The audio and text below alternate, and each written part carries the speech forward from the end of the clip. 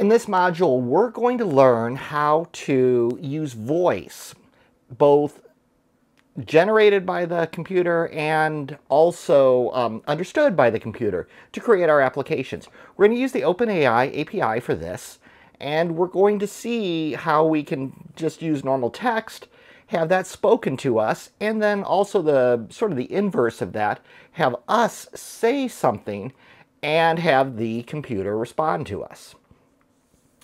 We'll finally tie this all together and we'll create a text-to-speech, speech-to-text sort of chatbot that you can communicate. We'll run this whole thing in Colab, although for something production, you'll probably want to do this more as a mobile app or as a JavaScript type web application, something like that. Unfortunately, all of those different systems have different ways of implementing this programming interface. So I'm going to keep it generic, talk mostly about how to do this in Colab. So voice applications are all around us. I mean, I can just say something like, Alexa, what time is it?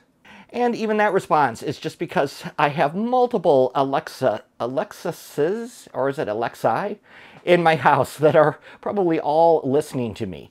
So she wasn't totally sure if the one sitting next to me was the correct one. Normally, I have her muted so that she doesn't interrupt recording sessions. So we'll put her back on mute.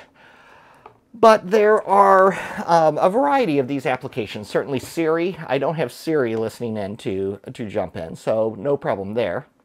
Although now she jumps in and very rudely tells me that they have a great offer on brown rice.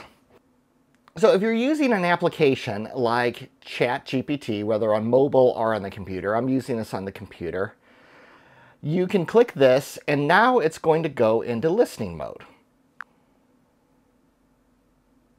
It seems like you're testing something. Is there anything specific you're trying to troubleshoot or set up?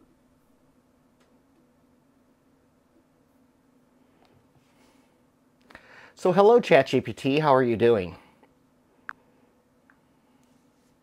Hey Jeff, I'm doing great. Thanks for asking. How's your day going? My day's going good. I'm teaching a class on generative AI to a bunch of college students. Is there anything you would like to tell them about generative AI? That's awesome. I'd say a key point for your students to keep in mind is that generative AI isn't just about creating new content.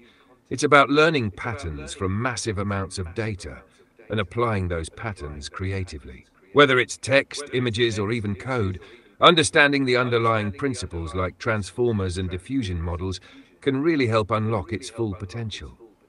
I'd also encourage them to experiment a lot. You learn so much more by diving in and trying different approaches. Anything specific they're curious about in your class so far? Okay, I'll go ahead and stop it there. So we are going to focus on the OpenAI platform that they have. So Sounds we're like a going solid to be focus. OpenAI has been at the forefront of some That's incredible hilarious. It's advances still in going. generative AI. Are you planning to dive into specific models like GPT-4 or DALL-E with your students, or focusing more on the underlying architectures? Okay, now I've stopped it. I was a little afraid there. It might have become self-aware and plotting on world domination. So at any rate, we will in this last module of the course look at specifically how to use the different models like I mentioned, so text-to-speech, speech-to-text, combine it into a chatbot, and then the final part we'll look at the future of generative AI and where I see things going. Just a nice way to conclude the class, since this is the last module in this course. All right, thank you for watching this video, and please subscribe to the channel so that you don't miss future updates to this course and my various projects in artificial intelligence.